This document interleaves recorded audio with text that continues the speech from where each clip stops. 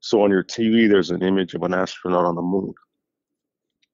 And next to the astronaut on the moon is a flag. And on that flag is not the stars and stripes. It's a logo. MTV.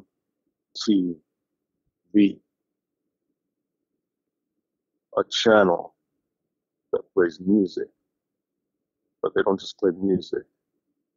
They play music, videos, movies that go with music. Music, television. The year is 1981. MTV.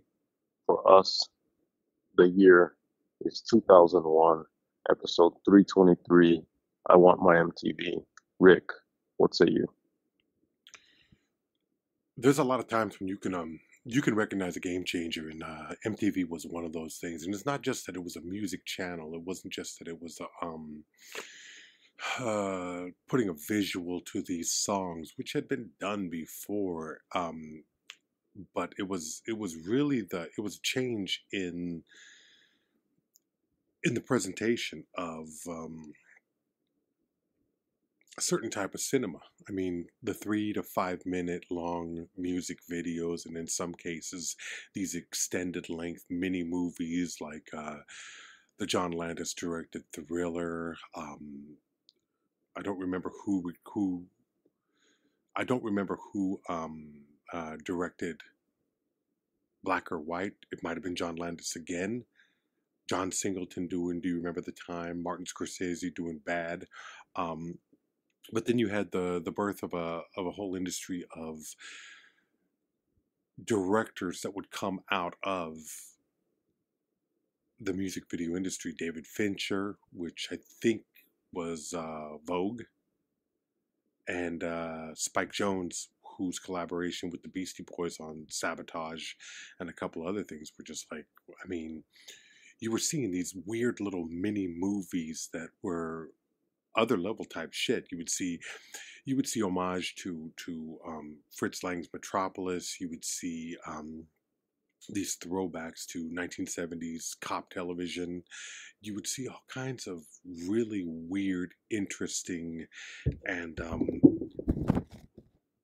in some cases challenging movie making. And it was more than just, let's put a camera in front of a band and see what we can capture. It wasn't one of these point and shoot type situations. They were really creating stories and worlds that would influence cinema as a whole. Movies changed. The movies that you saw in theaters began to adopt a great deal of what you saw in those videos, and a lot of that was the cinematography. And I just think it was a real miracle time. It was just, you were seeing some really bold, audacious shit. But also, when MTV wasn't just a garbage heap of Jersey Shore reunion specials and spin-off series, and when it was really doing something challenging. Even in the early days of The Real World, it looks quaint and kind of stupid now, but there were some real chances being taken there. And you know, I was one of those. I was one of that revolution of I want my MTV, and you were sitting there watching it. That was the thing that you turned on as you got home from school. It was no longer Gilligan's Island and the Brady Bunch and reruns of Different Strokes and The Facts of Life and all that shit. You were going to see what was. You were watching. What was the show? TL. There was some. Which one? What's that? Which one are you saying? TL something. It was a top 10 show. What's his name? That fucking guy. Oh shit, that white boy who had his own talk show late at night that lasted for years and nobody ever watched it. Carson Daly. Oh yeah. He had a show, TL or something like that, and You had Yo MTV Raps. You had all So, kinds of weird shit, and MTV was one of those places that was really taking chances until, like anything, um, they started making money, and then it just went safe. And I can't tell you what's on MTV now. I couldn't. I haven't watched it in years. When I'm at my mom's house, who has cable, I don't turn it on. I have no idea what's on that show, what's on that station. I mean, it was generational. Yeah. It's and with the times, I mean, now it's like it's a different thing. But back then, it was all of these things that you described. It was cutting edge, and it continued to develop through the '80s into the '90s before it became, yeah, just Hmm. from the real world into Jersey Shore. Yeah. It was one of my favorite episodes that we've done. Oh, it's I a mean, great just time. It was a time travel episode for yeah, us. nostalgia Yeah. factor, time capsule, talking about generationally Kurt Loder Hmm. as and knowing that this is an exaggeration, but we describe him as and other people have too as like Gen X's Walter Cronkite. Hmm. Um, Or at the and very least, the closest thing that we had to a Walter Cronkite. He was right, somebody that our generation really listened to and respected in a way that the earlier generation had done with Walter Cronkite. I mean, it's a weird exaggeration to compare the two, but it's not. I don't think it's an exaggeration for the reality of it. It's that weird dance that you do with something like that. well, I mean, our generation had the Sam Donaldsons The what? and Donaldsons of the world. Oh, the Um, Sam Donaldsons and all that. the actual like Peter Jennings and Hmm. these news and and a little bit older, it's like Barbara Walters, Hugh Downs, Hmm. these kind of um, in the studio news talking heads, Yeah. but there was more of a sense of that these are journalists, um, different from today, These are different what? from Oh, journalists. Yeah. journalists. Yeah, Yeah. um, some of the people, Leslie Stahl and these people Hmm. on 60 60 Minute. Minutes, Yeah. Morley Safer, and all these people. You had those, um, but Kurt Loder was the guy who was going to let us know what was going on here on the scene. Hmm. Oh, Tupac or Kurt Cobain or whatever happened in the news. He was the guy because it was in between the videos. It was in between the Headbangers Ball or whatever it would be, Beavis and Butthead. We had Liquid Television. It's super experimental, fun, open, and to see the development of that, and to see things change from the '80s into the '90s, and when you have an '80s version of Michael Jackson and an '80s version of Madonna, and to see them develop because they're the ones that had the videos that were so prominent Yeah. and so cinematic, especially him, and to go from Thriller and Billie Jean and all these into the Remember the Time or into Black or White, Macaulay Culkin and to have those videos first, some of them first air on was it Black or White was the one that aired on Fox. Yeah. For I for think us, it they, was they got Channel a 11, and yeah, they got a lot of problems because of the whole destroying the car thing. I remember. destroying the car, grabbing his crotch, Hmm. and it was kind of like at that point, you know, I was looking at Michael Jackson as a little bit like not he wasn't passe, but he definitely wasn't like on the cutting edge of coolness to me. Yeah. Um, but he still was Michael Jackson, who still knew how to put on a show, who still knew how to perform, Sure. and who performed like a dynamo on camera. Um, and so to revisit that, to go through all of that with MTV and Daisy Fuentes, Fab Five Freddy, Kennedy, who's now this big time right winger. Kurt Loder's like right libertarian, whatever. None of that like was necessarily like thrown at us then. It was the music, it was the whatever. But the downtown Julie Browns of the world, um, Ricky Rackman, all of these old school, Pauly Shore, old school VJs that we would see day in and day out that would bring us what was happening in the music. It's like your friend Joey Diaz has well, I don't know if he still does, but his show was the Church of What's Happening Now. It was like MTV was the fucking Church of What's Happening Now. Yeah. And the generational channel. So that was episode 323. Fun episode to revisit. Check it out. It's in the archive. 321, I'm going a little bit backwards. We did Vertigo. Fear of Heights, Obsession, Hitchcock, Stewart, Novak.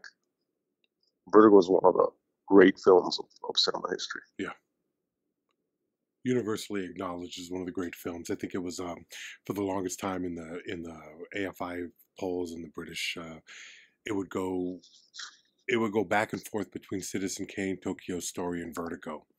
And the last I read, Vertigo with some Casablanca thrown in too. Yeah, but yeah, all of those films are just like these the pillars of the great world in American cinema. Just it's crazy how important these films are and how much they affect us. If you don't know Vertigo, you don't know. If you like David Lynch and you don't know Vertigo, go watch Vertigo.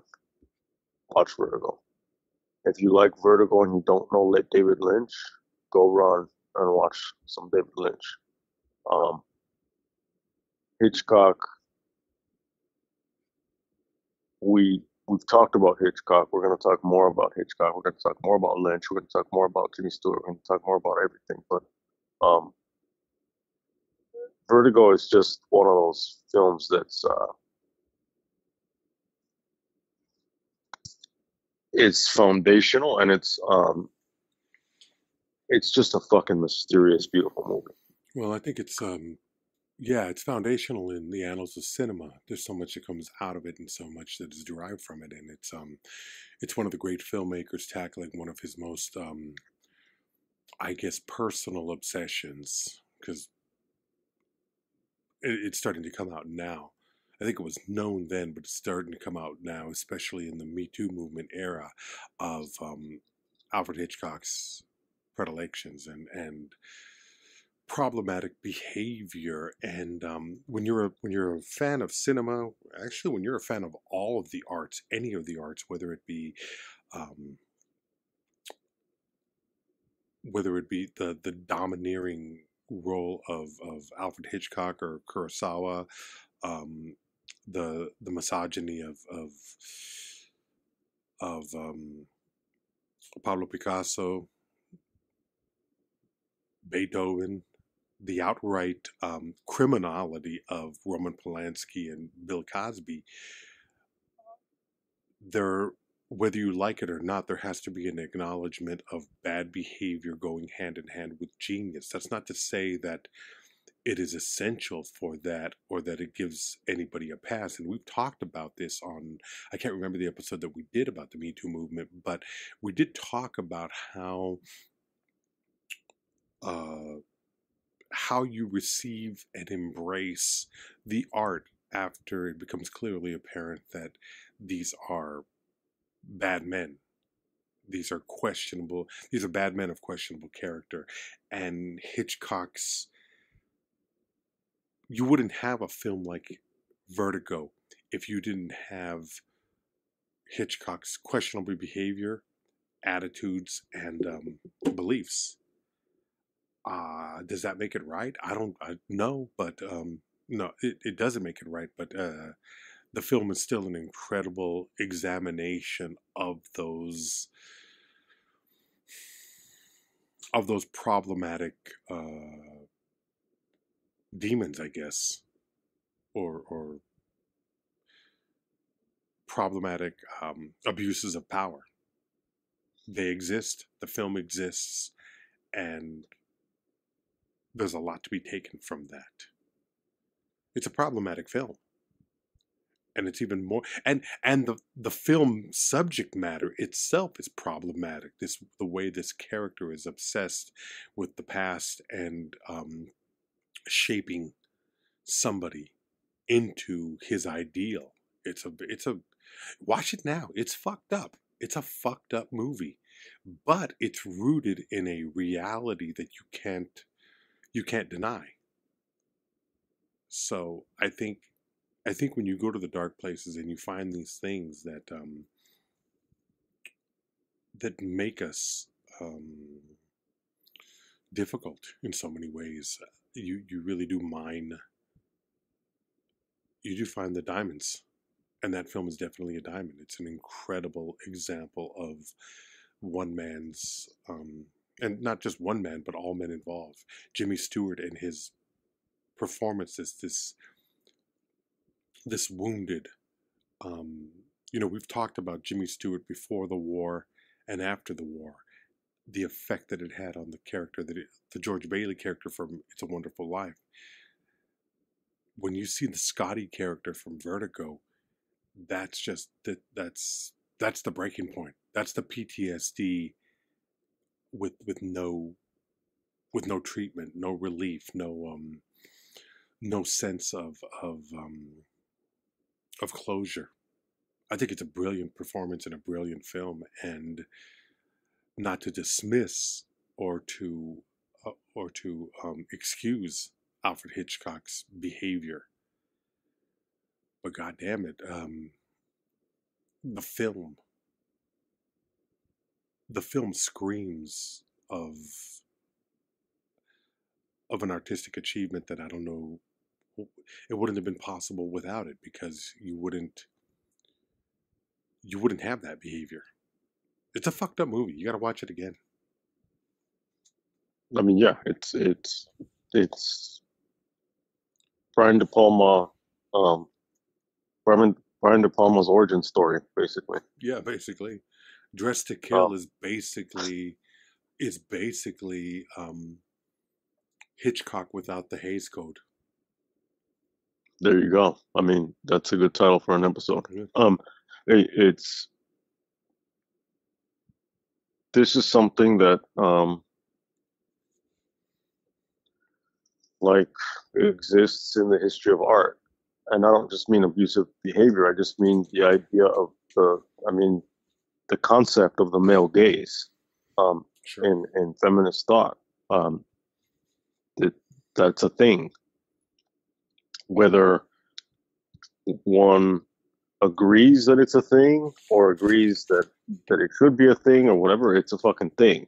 And the history of art is the history of that. Um, that's what it is. And so, as people who engage with art, we have to come to terms with both sides of that coin. We have to come to terms with, okay, this art was created by a person who, on some levels, may or may not have been fucked up, just because that person is a person. And how do we approach this work of art while acknowledging how fucked up and how abusive or whatever that person is or was? And how do we approach that work of art while acknowledging that, and use that view as a critique of the work and how it may have informed it, but also how the work may be redeeming, not just for that person, or maybe not for the person at all, but redeeming for the human condition in spite of the person's fucked up behavior, fucked up way of being, fucked up political views, whatever, rather than just, well, uh, this person was known to run red lights, so their art is like more acceptable because that's as far as they went. You know, it's a different story if you're like, well, this person used to kick babies. Then it's like, well, ugh, you know, that's and then this person did art that portrayed kicking babies, but that person actually like was an amazing dad and a boring person. But they channel all their stuff into artwork about kicking babies. So, maybe I don't know how we feel about that. This other person was an amazing person, and their art is very boring. So this is acceptable. Or someone else is gonna say, nah, if you don't have 3 felonies, your art ain't shit. Someone else is gonna say, oh, this person was the greatest painter in the world, but was a serial rapist. What do you do with all that, right? It's kind of like, well, you got to include that in the conversation. But if you look at a Picasso and you don't know anything about his life, and it's hard because it's like, in order to really know about, like, to appreciate art, you have to know about art. You have to have seen a lot of art because you're developing these skills. You can just look at a painting and say, I like it or I don't like it. That's easy. Everyone can do that. There's also like, oh, this is what this person was doing because I know that this was what influenced this person. Then the next layer is like, oh, this is what this person was doing because at that time he was cheating on her with her. Yeah. See that painting over there? That's her. And see how he fucks up her face? You see how you can see both sides of her face, but she's in profile? That's because blah, blah, blah. And did you know that he said women should either be considered goddesses or doormats? You know, and then you get into it, and then it becomes, at that point, the work also becomes more interesting because it's more human. Like, who said that fucking angels and saints are the only ones that are going to make art? If anything, our culture fucking has this idea that it should be someone who's all fucked up. But then we turn around and then it's like, well, that person's all fucked up, so fuck their art. So it's very, fuck Britney Spears because she's all fucked up. Well, it's but then it's like, well, people are gonna do all kinds of judgment calls. You know what I mean? And Polanski, look, okay, rapist. Yeah. Straight up. No question. Am I still gonna watch fucking Rosemary's Baby? Yeah, I am. I'm gonna watch a movie made by someone who ended up fleeing the country because of his fucking bad behavior and his abusive behavior. And if I'm gonna talk about the movie, I'll bring it up. I'm not gonna not watch the fucking movie because of that. I mean, there are gonna be limits. Everyone has to make those personal fucking decisions. Oh yeah, for each and every one of us, you have to understand what your boundaries are. Yeah, what do you want to participate in? But it's also the type of thing where you start to really start to consider, if let's say you don't know anything about the filmmaker and you're not familiar with their work. We've talked in the past of how I never felt that I was ready for Bergman. Well, I've started watching Bergman, and the more I watch of Bergman, I can't help but believe that there's a level of, I imagine, if I get a biography, if I start doing the research, I would not be surprised if I found a level of abuse in his relationship with women through his films. I just watched a film called Scenes from a Marriage. I watched the TV version, the 5-hour version, and I was enthralled. But I did not enjoy it. I did not like what I was watching. I was watching characters that I didn't like, but they elicited an emotion. They were the exact thing that I want out of a movie, where I want to look away from the movie. I want to look away from the screen, but I want to, you can't turn away from the car accident. You can't turn away from the fact that these two people who supposedly love each other are so completely self and mutually destructive. And when you do that and take a look at the rest of a person's filmography, for Shame,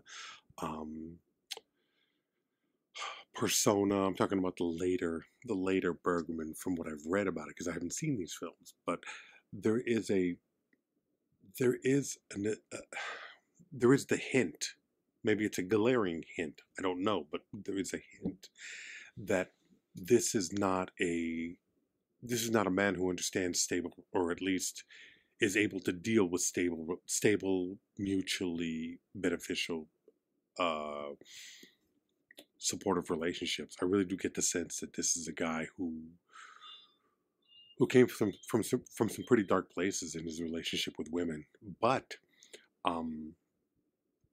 he does give them a platform as well.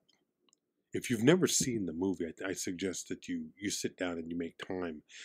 Don't watch it with your girlfriend. Don't watch it with your wife. But it is the kind of thing that you watch and you just fuck say, her. wow, yeah, fuck her. You don't want that shit coming back on you. You joke, but you do not want to be watching a movie and have your woman turn to you and say, "That's the same kind of shit that you do." What the fuck? Yeah, But it's good. It's good.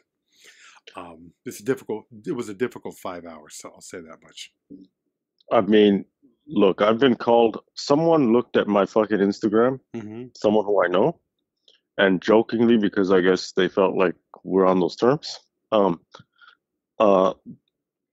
said that my Instagram is like a stalker's of the person the person I want to marry soon. And I'm just kind of like, what?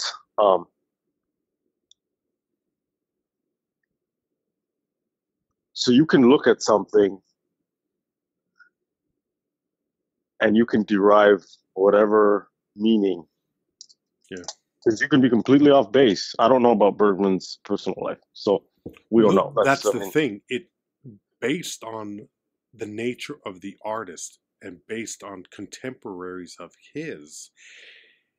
It starts weaving this fucking maybe conspiracy theory thinking in your head of what this artist is, which becomes fascinating. And if you're like me with movies, it's never just a movie. There's a backstory to it. There's a backstory towards the creation of the characters and the story that you're seeing on screen, which makes you want to dig deeper and deeper into that.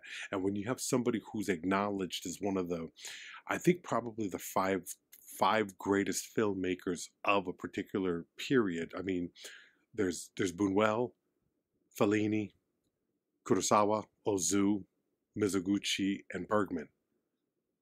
Those are the, when people who don't even know movies, they know Bergman. They're like, oh, that's that fucking Seven Seal guy. That's that Chess and Death. People who it becomes part of the lexicon of the language of film. And then the image. Maybe they know the image. Yeah. It becomes like, oh, there's this Japanese dude on a swing. I've seen the movie. No, you haven't, you piece of shit. Yes, I have, you fucking asshole. Maybe. If you had seen the fucking movie, you'd remember the fucking movie. Don't give me that shit. You'd remember. It's the image. It's the image. That's my point. It's not necessarily. There's something beautiful about that. Mm-hmm. Yeah. That's why shit's on a fucking poster. Like, that's what you remember. You know what I mean? Like, that's what's so powerful. Yeah, exactly. Mm-hmm. So it's like, oh, I've seen Uma Thurman's feet. Yeah. I don't know if I've seen the movies. Yeah. From Tarantino's male gaze, but I mean that's the thing. It's like Ice-T's cop killer. Does that mean that Ice-T kills cops in his personal life? No. Uma Thurman's feet. Does that mean that Quentin Tarantino is actually a foot fetishist in his personal life? Not necessarily. He may just play one on TV. We don't know. Um, it's just things that we see. Now, from there, Chess with Death, we did an episode on Max von Sydow's death. Mhm. Max von Sydow died the month that fucking COVID fucked everything up. And so that was going to be the episode that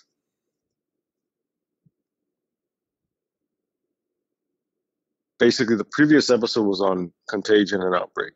And then the following week, we were going to do Max von Sydow because he died that month in March of 2020.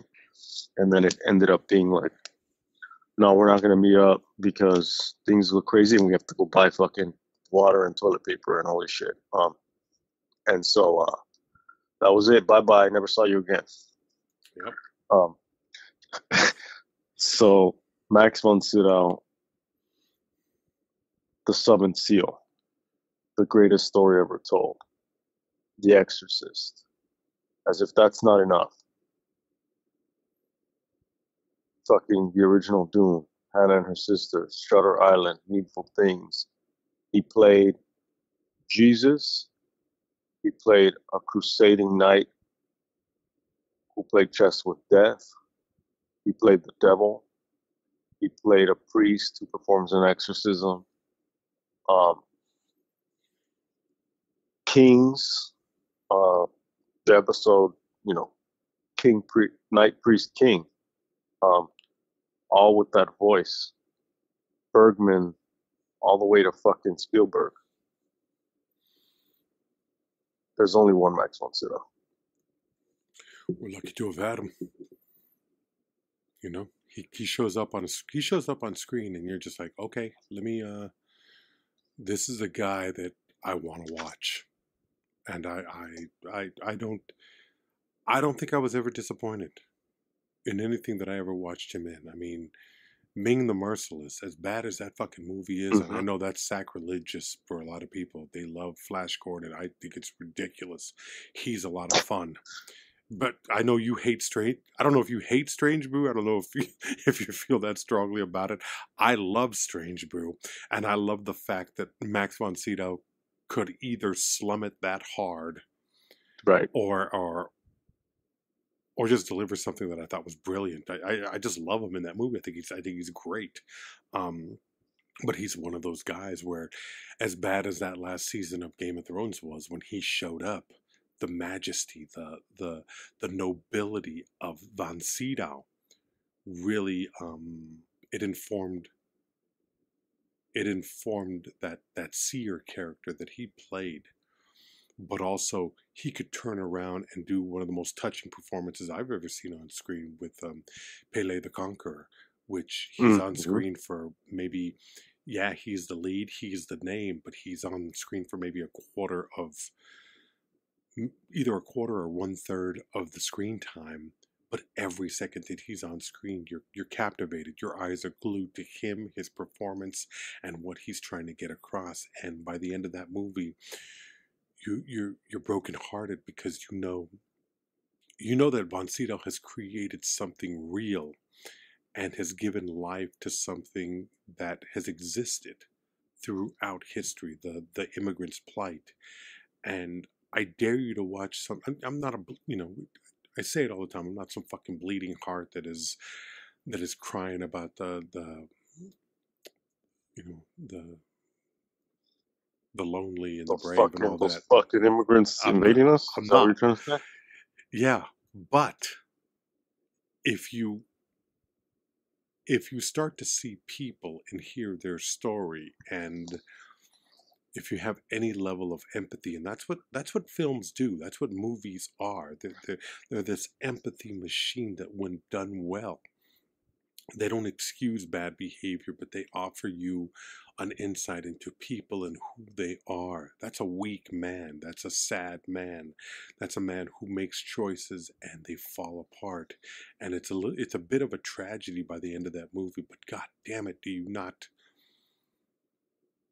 It's hard to watch a movie like that and then see footage of people crossing the border and being stopped and being harassed and being treated the way they're treated, and your heart and your mind start creating the stories based on something that a great actor has gifted you. Hopefully it makes you more empathetic. Hopefully it makes you more sympathetic. That's not always the case with everybody, but great performers do that. Great artists are capable of that kind of gifting. That's one of the great movies that I've seen. I was really touched by that movie. That was I love that film. I love that performance, and it was a great swan song for me on Von Sydow, because it was Yeah. the last thing I that I mean, watched of his. and it's you talk about the empathy machine. Is it Ebert that we've talked about the TV as an empathy box or Yeah. whatever? Mm-hmm. That's from Do Androids Dream of Electric Sheep? There's an empathy box, and so that's Philip K. Dick, which that doesn't make it into Blade Runner, but Philip K. Dick, uh, this weird web in my head points it also at Siddow, because the film with Tom Cruise, Oh, Minority Report, mm-hmm. that's another Philip K. Dick Yeah. um, Adaptation. adaptation, and yeah, Von Sydow, just that voice, and I think I said it on that episode. It's just kind of like in my head. Well, there's Needful Things where he plays the devil, and that's Mm-hmm. one of those films that I wore the fuck out, like in 93, 94, whenever it came out, and I rented that shit all the time. It was and I Ed Harris, and I think it's Mm-hmm. just really interesting. And to see him play that, and then you take that out of the fucking VCR, and then you put in The Exorcist, and it's like, and that line, "Do not despise my command, because you know me to be a sinner," Yeah. with his accent, and it's just like, it doesn't get any better than that. No, there are very few people that could deliver on the level that he did. And he would just do cameos near the end of the last 2 decades of his life, 2 or 3 decades of his life. His 5 or 6 minute part in Awakenings as an old doctor who has watched these men and women drift off into this disease, this encephalitis lethargica, where they're it's his.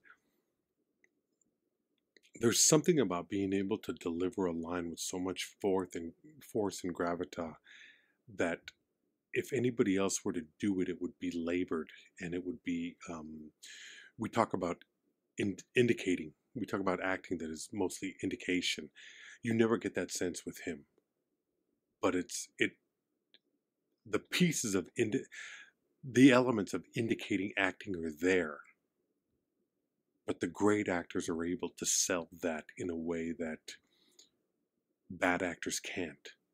They don't have to indicate; they just inhabit. Yeah, I mean he is that. I mean it's a great performance as he looks like he's 90 in the film, and he's trying to smoke a cigarette, and he's defeated because he spent so many years working with these patients and ultimately being unable to help them or make their lives better. It's a very sad movie, and it's a film that's made. I wanted to do an episode about actors playing against type, because that's definitely a Robin Williams performance that is completely again. I don't think there's anything else in his filmography that is like that. Everything else that he does has a moment Robin Williams being Robin Williams. He leaps out of whatever character he is and becomes Robin Williams.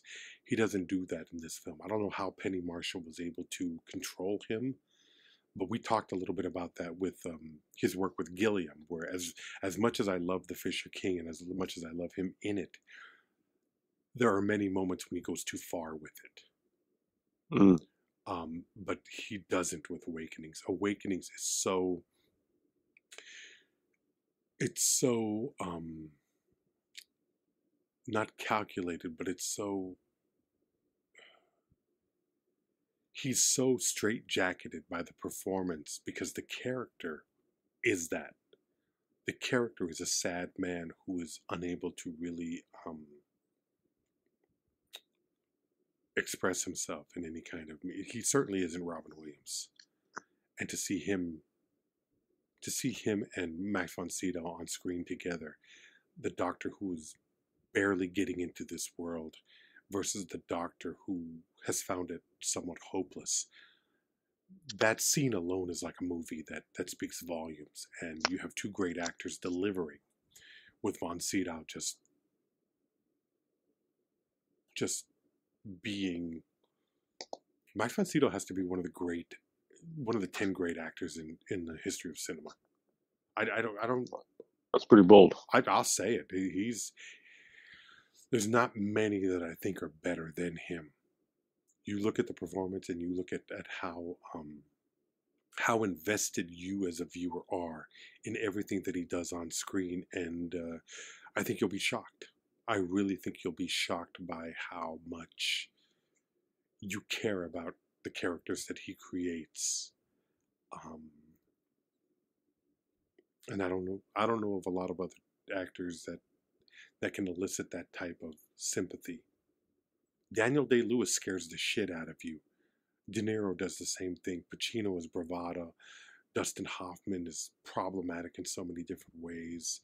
Duvall is understated. Meryl Streep is the queen, the greatest. But von Sydow, I think it's because he's so rarely a lead. He's one of those guys. He's a lot like Duvall, where he comes in, he delivers, he gets the fuck out. He's a utility player, but on a much higher level. You know? I mean, that's the way I see it, where it's like, he doesn't... There are very few films where he, like Needful Things, he's not the star of that film. I mean, he's our star. You and I. But the lead of that film is that's Ed Harris and Bonnie Bedelia. You know? Yeah. Pele the Conqueror. That's... Yeah, he's the name, but it's that little boy. We're following that little boy's story.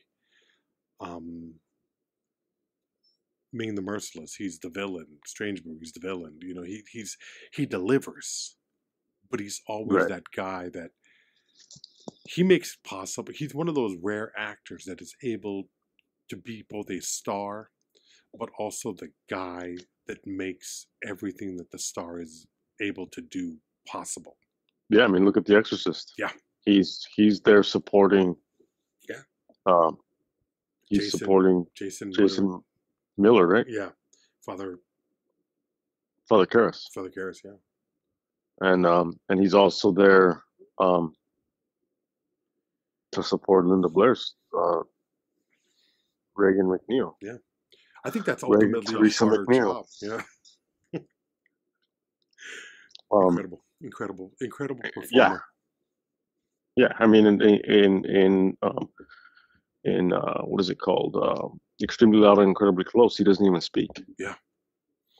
He's the only thing about that movie that I like. So take that. From there, I'm gonna skip over one. I'll come back to it. We did John Waters. One of my favorites. I mean, and that was a great episode. That was a great fun time because John Waters is the movies are so fucking out there, but John Waters as a character himself is a lot of fun. And we were able to find that one-man show that he did, This Filthy World, which is better than the movies, but still, from doing that episode, I gained a greater appreciation for the movies that he did. They're sloppy. They're in some ways they're badly acted and badly, they have certain limitations, but they're unapologetic in their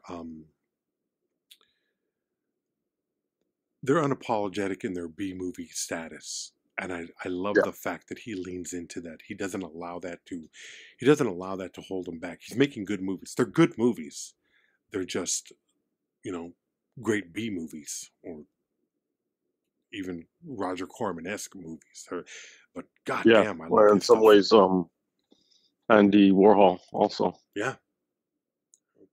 There's definitely some of that, and it's especially like the queer elements and the campiness and all that.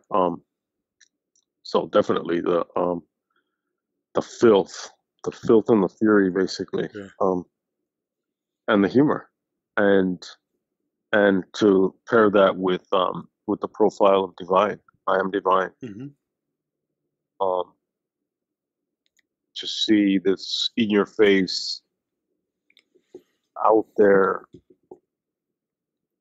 material, but also this sense of like love, Yeah. and this sense of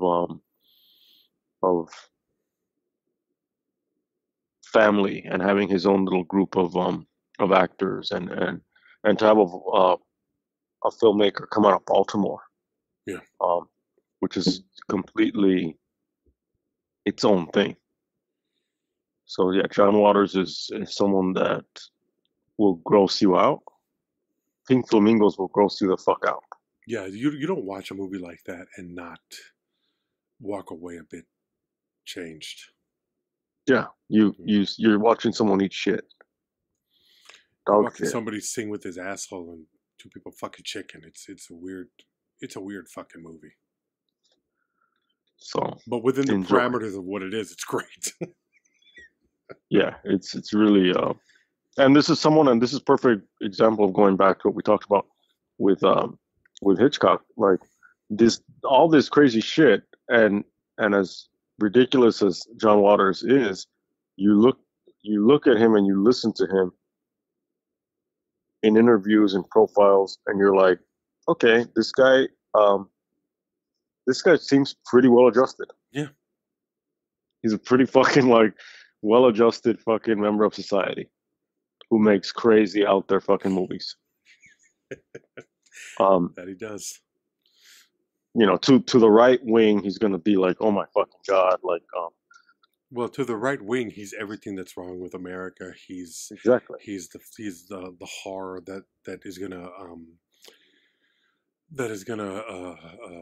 Turn your kids gay. exactly. He's that cancer on your children, and he needs to be stopped. But in truth, he seems to be a very kind, sweet man with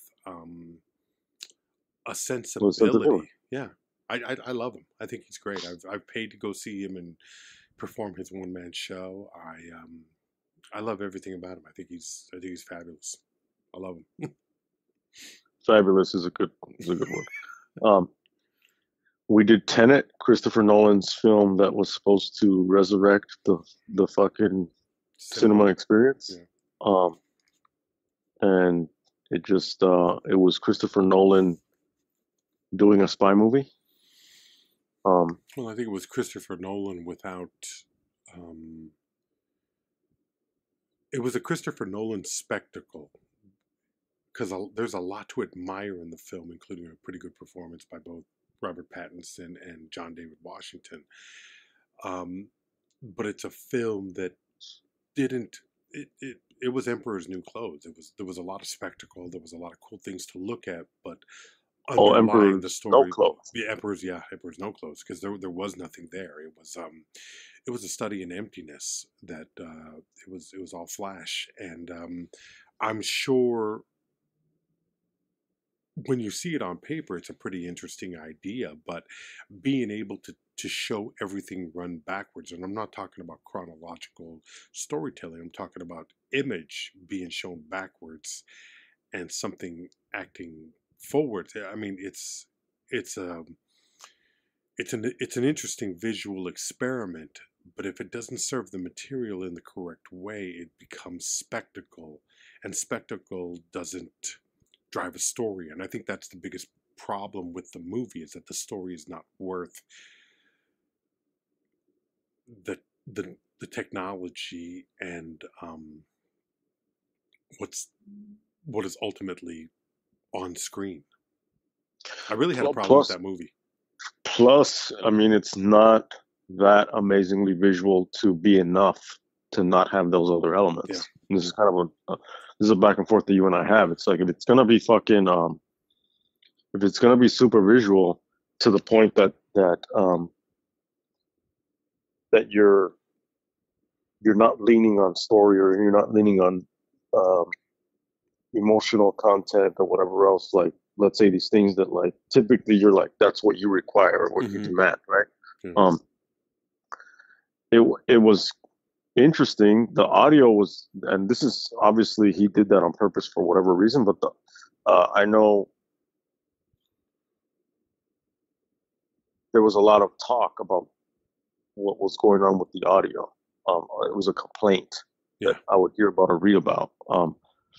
And I'm not going to have any sourcing on this. I'm just like Donald Trump. I'm just like, a lot of people are saying, a lot of people are talking, but I'm just making this shit up. I heard, um, Someone told I me. heard Yeah. that some very important people, people that like you wouldn't believe, heard that the audio is like as bad as you've never heard before. Um, so there's that.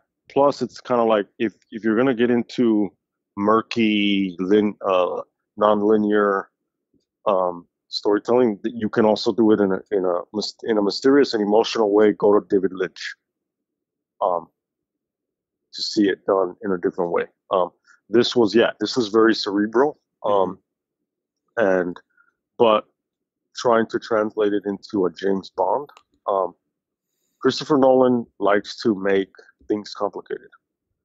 Christopher Nolan likes to take kind of simple genre uh, things and turn them into something that seems like it's more. So he can make a heist film with DiCaprio, um, but it's about dreams, and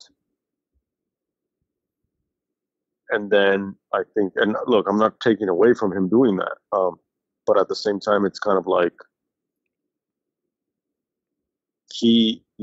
his prestige film is a magic film, illusion film. He, in a sense, is that person. I don't know if I made this point then or I've made it at some point, but he takes a simple magic trick and he makes it really complex so that it's more, it seems more impressive. And he's a great filmmaker. I'm not saying he's not. What I'm No, saying is that everything that has come the before that. concepts Yeah. the concepts are they're very much like, get an index card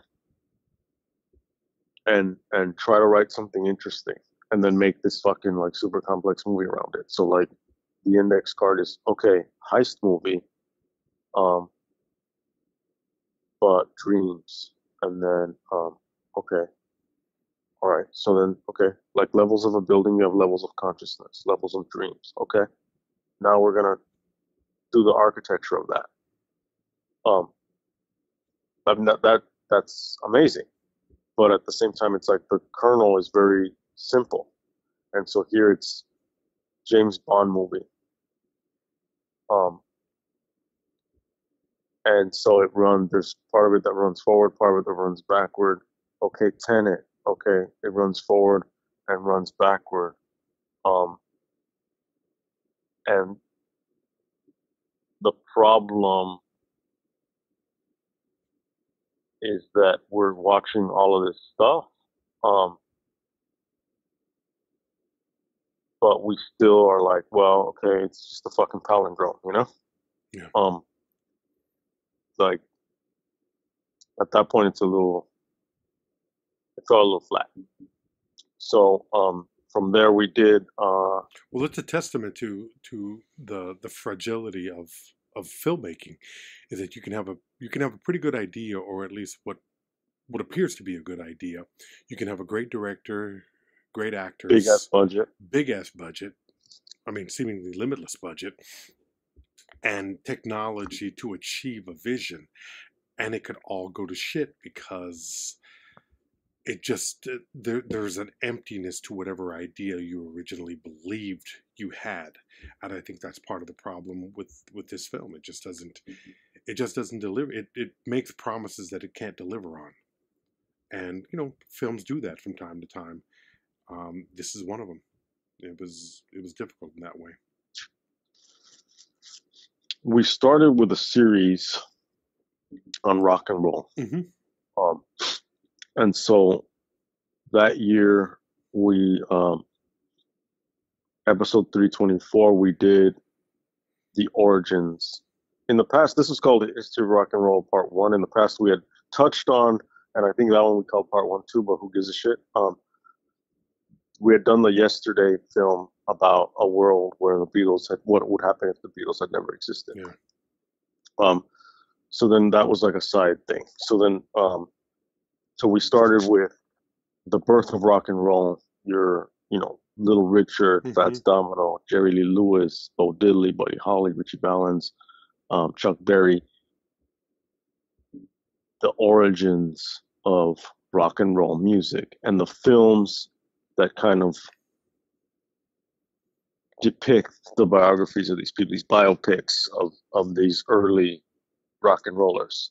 And we moved through that from rock and roll to Dylan, 2 parts on Dylan, episode 329, episode 330, and to Bob Dylan's legacy, forward into the Beatles. We did an episode on Paul McCartney because he has a documentary that he did with the producer legend Rick Rubin. We went into specifically John Lennon and George Harrison. We went into The Beach Boys. well, we did from there. We did get the Get Back, massive fucking Peter Jackson's Get Back, all this footage that he had to wrestle with and released. Phil Spector, Al Pacino playing fucking Phil Spector, and that's as far as we went for that year. So it was just really playing with the idea of rock and roll and the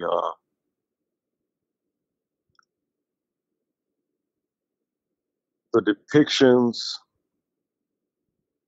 of these changes in culture that were happening sometimes like decades apart. So obviously like rock and roll versus like rock, right? Rock and roll, we're talking about the early days, the 50s. And then once you get into the early 60s, what's Dylan's impact from that side? From and not only his musical impact, but how are the films that are related to him? How are those changing? For example, Don't Look Back, the D.A. Pennebaker film documentary. This kind of fly on the wall kind of thing. Fly on the wall, cinema verite kind of thing. To the documentaries of Martin Scorsese, No Direction Home. To the Rolling Thunder tour and the Rolling Thunder tour, I'm Not There, where it's these different people playing these stylized versions of the stylized Bob Dylan playing himself. So to really see, like, not only when it comes to, and this kind of like comes to a culmination where we started with MTV, where it's like,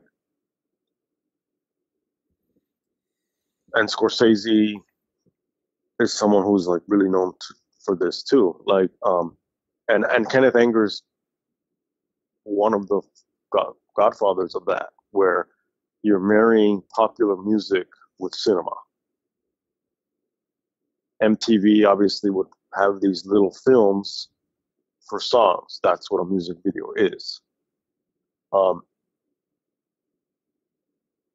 Kenneth Anger and his experimental films are basically like music videos.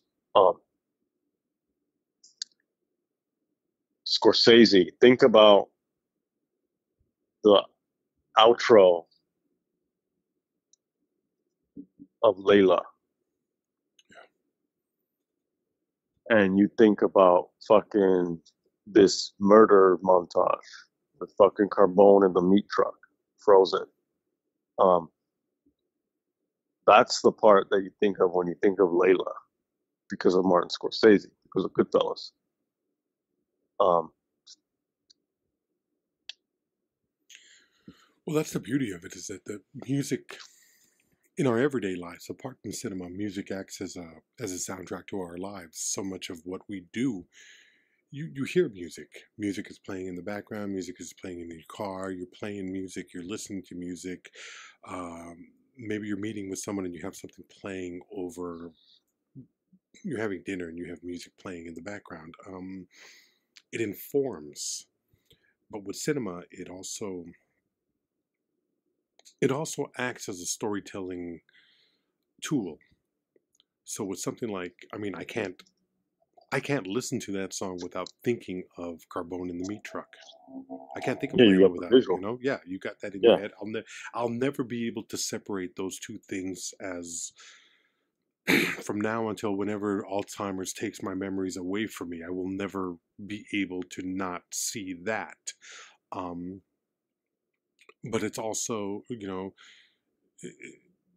it's it's Michael J. Fox at the Enchantment Under the Sea dance, going up there playing a Chuck Berry riff and then turning it into Eddie Van Halen. It's like it's a storytelling element that bridges the elements of the film, especially in that film where you have two different time periods going on and one informing the other and the other vice versa, where music plays such an important role in defining who we are and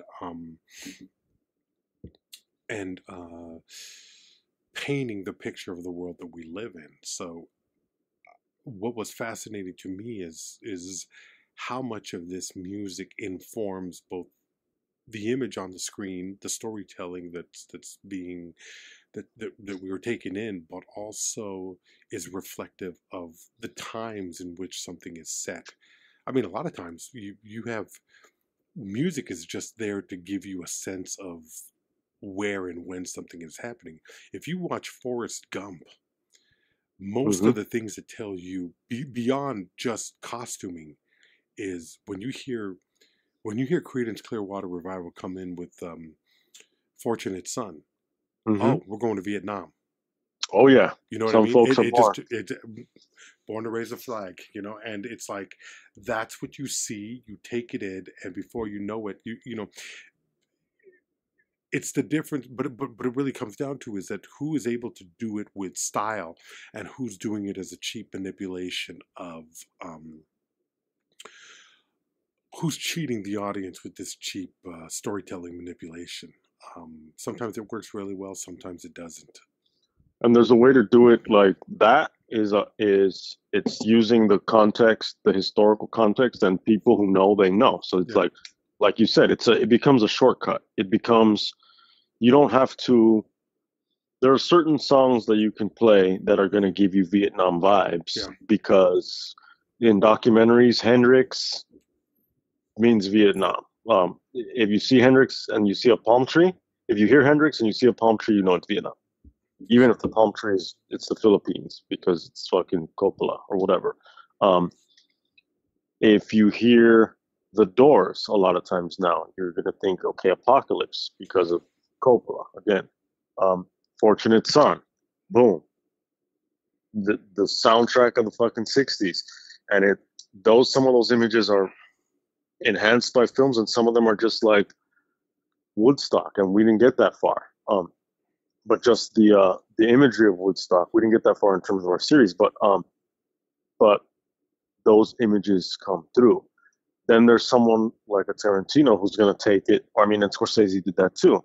Layla, to put that for that that montage is brilliant. Mm-hmm. If you're thinking Dick Dale surf music, you're not thinking fucking any of you fucking pricks move, and I'll execute every last one of you. And then here it comes.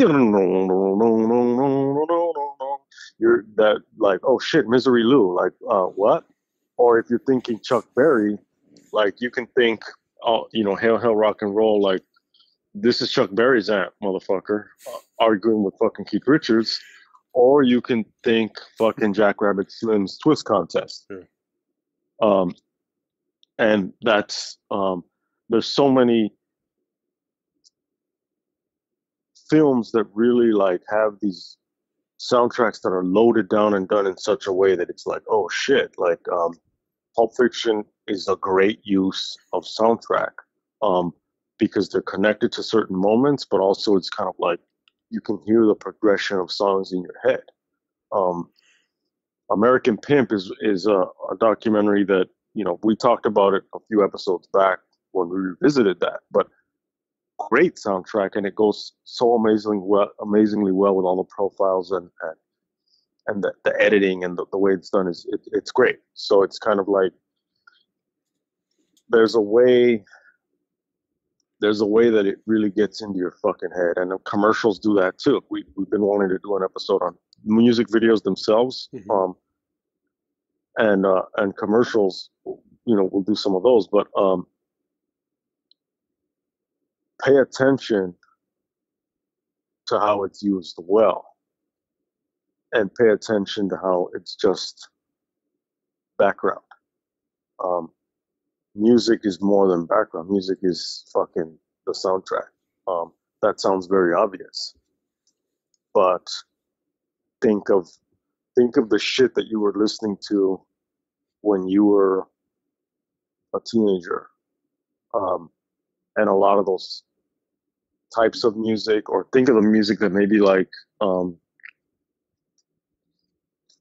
you were listening to growing up, or maybe like certain songs go with certain, like, oh, when we would all go to the beach or whatever the fuck, and it's like, and every time we'd get in the car, my parents would play whatever song, fill in the blank, and that would be us. It would be Cop Killer, Mm-hmm. Ice-T's fucking Cop Killer going to the beach, and it was amazing time of my life. So now every time I hear fucking Cop Killer, I get all warm and fuzzy because I think of like family picnics at the beach, because that's what it is. It doesn't matter what it is, but it has those things. It's like smell. It takes you back to a place and time. And then when you can connect it with that image, you got fucking MTV, you got rock and roll, you got what you don't have with Tenet. Because with Tenet, what is everybody saying? RickRamos, please fix your audio. We don't need to fix our audio. It's dirty because we like John Waters. It's filthy because we like you to buy us coffees. Buymeacoffee.com/WatchRickRamos. Buymeacoffee.com/WatchRickRamos. This episode goes to Danny S. Thanks for the coffee. Thanks for your time. See you later. Bye-bye, all.